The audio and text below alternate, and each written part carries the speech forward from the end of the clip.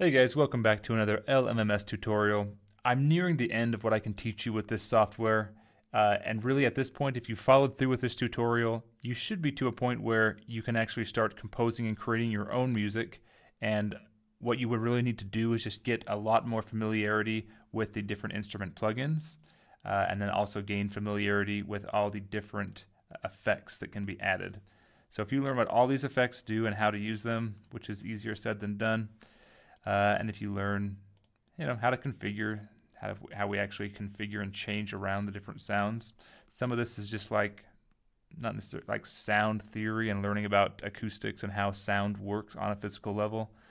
And then also just learning, application specific, learning how to compose music.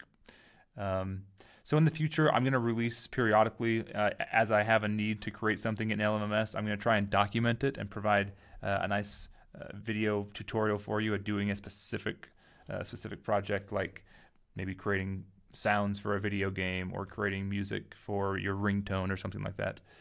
But until then, there's lots of good tutorials here on YouTube showing specific use cases just like that. I did want to show you a couple quick things that we didn't cover in tutorials.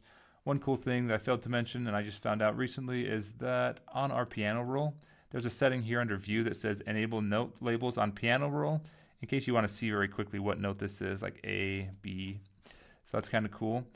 Also, I wanted to show you exporting real quick here. So we've got, if we go to like this demo that I used a bunch of times, I like it because it's a nice short, not too complex, only has 4 different tracks.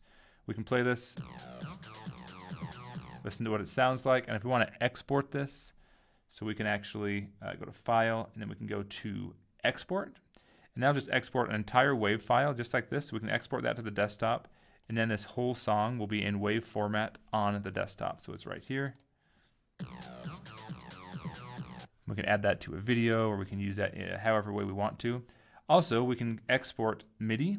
So if we do export MIDI, it'll be a .mid file. We can put that on the desktop as well.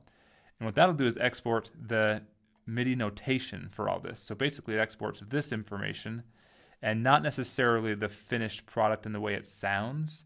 I don't know if that exports data from automation tracks. I don't think that exports data from sample tracks.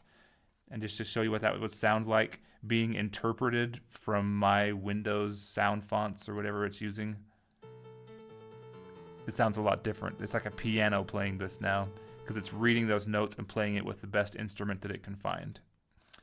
And then I want to show you one more thing. If we go to File, Export Tracks, we can actually export. If we go to the desktop, we need to create a new folder. If I try and save it here, it won't let me. Oh, I guess it will, but I don't want to do that.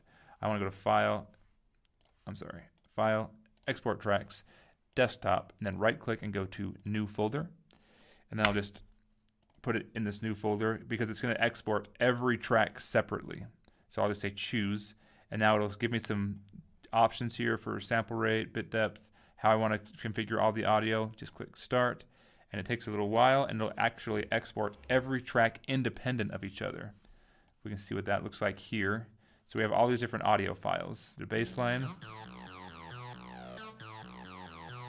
And kind of the nice thing about it is, like if we go to the shaker, it's doing just the shaker instrument by itself, not the whole beat and bass line by itself. Oops. And the nice thing about that is you get nice clean audio, so you could mix it better. Or if you want to adjust the sound of one of them in a different program, like in your video editor or in Audacity, you can apply an audio effect to each one of those. Or maybe you're passing this music on to someone else down in the workflow, and they're going to do some adjusting to it. That's another good way to give it to them, rather than giving them just one, rather than giving them just this, the whole complete composition. It'd be good to send them that if they don't have LMMS access to that and know how to use that. Well guys, it's been fun. Hope you found this informative. Hope you've liked this tutorial series. Like I said, check back every now and then. I'm going to have some videos I throw up here probably maybe every couple months where I actually do this for a specific use, but I'm not going to be creating any more things unless you message me or let me know a specific thing you want to learn how to do in LMMS. I'll catch you on the next video tutorial series. Have a nice day.